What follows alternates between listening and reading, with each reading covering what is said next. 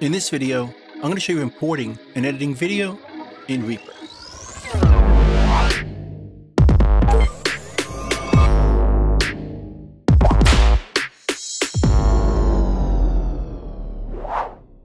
Now in this video, we're just going to go through the basics. It's not going to be in-depth video editing video. We're just going to keep it simple. So I have a video I want to import. The easiest way to bring this in is to go to a hard drive. Here's that video file I want to import and just drag it in to Reaper. Just drop it in the track control panel over here, and it creates a track with the media item over here. As you can tell, there's some audio in this. But to see our video, we have to go up here to the View menu and choose Video. Or we can use the keyboard shortcut. On PC, it's Shift-Control-V, and on Mac, it's Shift-Command-V. Choose it. That opens up a video window, where we can see the video play back in real time, like this.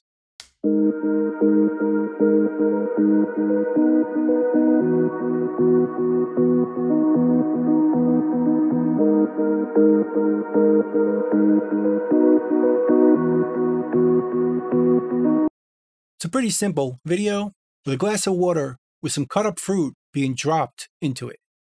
But I want to add some sound effects on top of the music to line up in the video. But before we do that, there's one setting I want to show you. We zoom in to our audio really close. Notice the audio is high resolution, meaning we can see the audio waveforms very clearly. But there's one negative with this. If we're editing in really tight, like this, and jumping around, trying to see our video in real time, it tends to be sluggish with high resolution audio peaks turned on. And they are on by default. But what we can do is turn them off to get a more responsive video editing experience. So let's right click the video window, go to Video Item Properties, and change it from its default, which is high resolution, to low resolution peaks. Hit OK. Now if we zoom in really close on the audio, notice it looks very boxy. We're not getting high resolution peaks of our audio, even though it's going to sound the same. So we can handle that a few different ways. One way is just to leave it alone if you don't need to see high resolution peaks on the audio. You just want to play back your video without video lag and have Reaper be very responsive. Or we could separate the audio from the video on a separate track. But before we do that, I also want to show you a preference. If we go down here to Video, we can turn on this option. Disable high resolution peaks for video items. This is off by default, but if we turn this on, it'll turn off the high resolution peaks by default when we import new video. So to separate the audio from the video, let's right-click the track and duplicate it. Then I'm going to name this one either audio or music, so I know what's on this track. Then we're going to select the audio on this track by double-clicking it and right-clicking it and gluing the item or items. And now this track is just audio. So if we mute this track, we still hear the music, but we don't see any video, because this file or this track is just audio. And this track is video, although it also has the audio. But we can turn it off by right-clicking the video, go to Video Item Properties, and just turn it off right here. Disable the audio. And now we don't see the audio on this track. We just see the video. So we separated it on different tracks, video and audio, which is helpful if you want to treat them or edit them separately. Let's say we want to start the music a bit later, maybe with the fruit dropping, or maybe fade in the audio,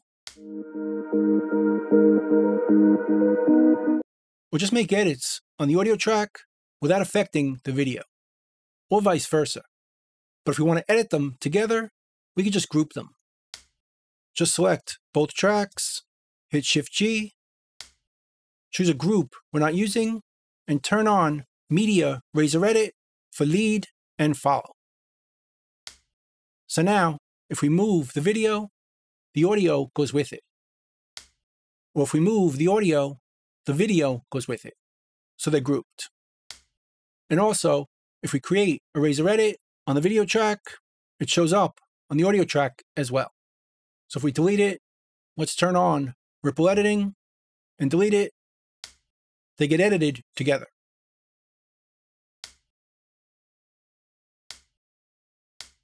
Or if we split our items by typing S, it splits them on both tracks at the same time.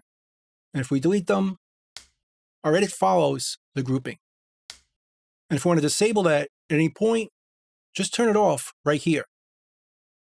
And now I can move this one separately from this one. Or group them again right here.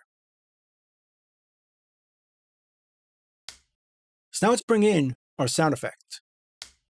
Here's the file I want to bring in. Just drag it and drop it onto the other tracks. And Reaper creates a new track with this audio item on it. Let's reopen the video so we can see how it lines up. We can see it's a bit off. Now to line this up, we should know a preference. Under video, there's an option right here when moving audio items to seek video frame to mouse cursor position. So it's based on where we put our mouse and we move it. That's what we see over here.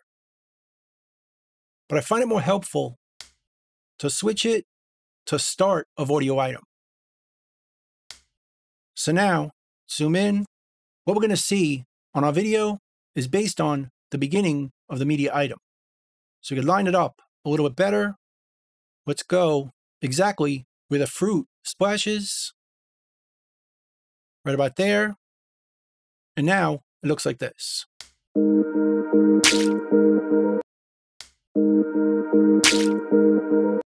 But to make it perfect, we should change our timeline based on frames. Right-click up here, and instead of choosing our measures or beats, we could choose hours, minutes, seconds, and frames, which is based on the frame rate of our video file. So now our ruler changes. Let's zoom in based on frames. But to make this more accurate, let's right-click the video, go to Video Item Properties, and notice the frame rate is 29.97 frames. So if we go to our project settings, and we go to the Video tab, we could change it right here to be 29.97 frames. So now, these frames line up. Let's zoom in with the frame rate of our video. Move it around to this frame or this frame. But to make it more accurate, we should snap it to frames. Let's right-click the snapping button, turn on snapping, snap to grid at any distance, and switch this to frames.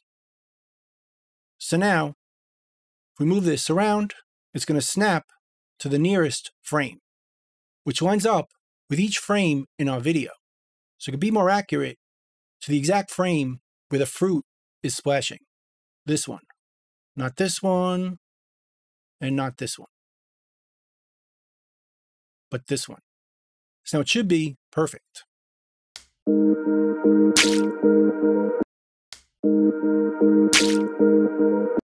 But to make it even more accurate, zoom in. A lot of times, the attack of a sound effect isn't exactly at the beginning of our file. So what we could do is create a snap offset.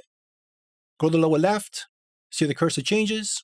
Let's hold down the Shift key to disable any snapping. And we can move it right to the attack of our sound effect, right over here. So now, this is the area that's going to snap to our frame. But we need to change a preference. Instead of choosing Start of Audio Item, we should choose Snap Offset of Audio Item. So use the Snap Offset instead of the beginning to line up our sound effect. And if our audio file doesn't have a snap offset, it's going to use the start of the audio item either way. So it makes sense just to use this one no matter what. And now, if I drag the audio file, it's going to snap based on the snap offset. Let's zoom out and drag it so it snaps right on that splash, like that. Zoom out.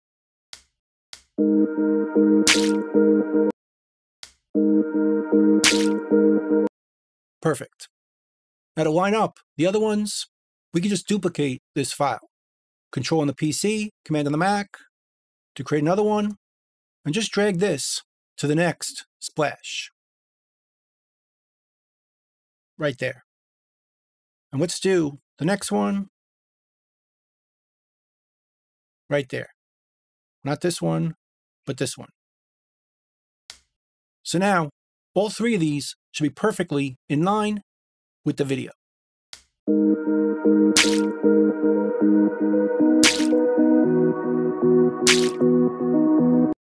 Perfect.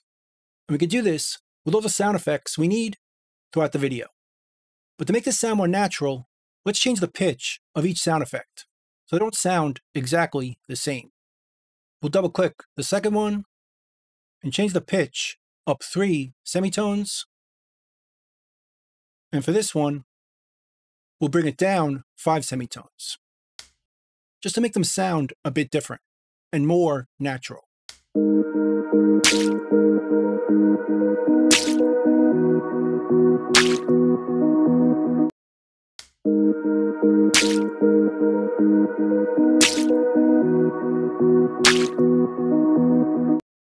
Perfect. So like I said, this is just the basics of importing and editing video. So that's pretty much it. That's importing and editing video in Reaper. I hope you learned something, hope you could use it, and I'll see you next time.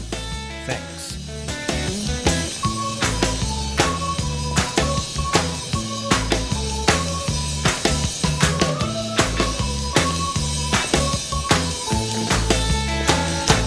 Bingo, boys, let's go.